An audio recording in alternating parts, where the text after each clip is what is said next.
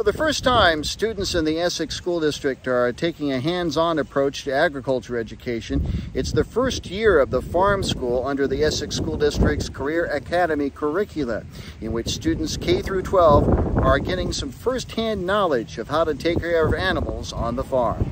It's a modest operation in year one, 4 egg-laying hens and 2 goats. But second-year Essex Ag instructor Rebecca Samper says it's enough to keep kids busy. So I would describe our farm school as an opportunity for the kids to kind of get the experiences that a lot of them do not get at home. The majority of our kids here at the school, I would say, do not have a farm background. So they get to take on different responsibilities and opportunities with our farm school, such as working with the animals, doing the chores, things like that.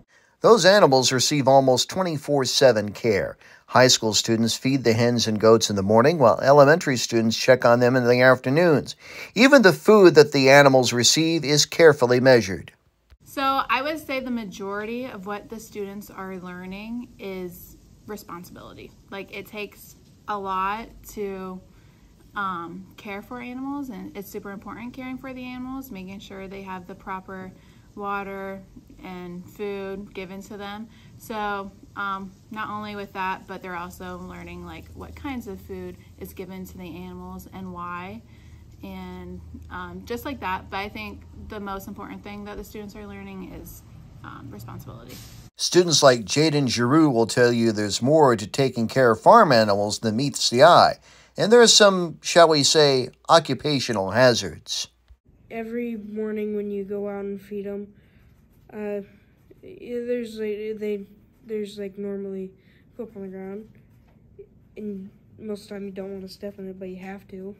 What do you think about this farm school experience thus far? I really like it. It's really fun. Why is it fun? Why would you say it's fun? Well, I kind of have a little bit of experience in it. I live on a farm. My family has farm animals, cows and stuff, so I always think it's super fun that I can have a little bit of that at school too. How do you see this experience helping you in the future? Well, I would like to go into vet school, so this could help me learn a little bit about the animals and then get to be with them, and yeah. School officials hope that if this first year of this farm school goes well, they'll expand the number of animals here and give more opportunities for students to get some real approaches to taking care of the farm animals. Reporting for KMA News, I'm Mike Peterson. That's not all right to you? They're busy.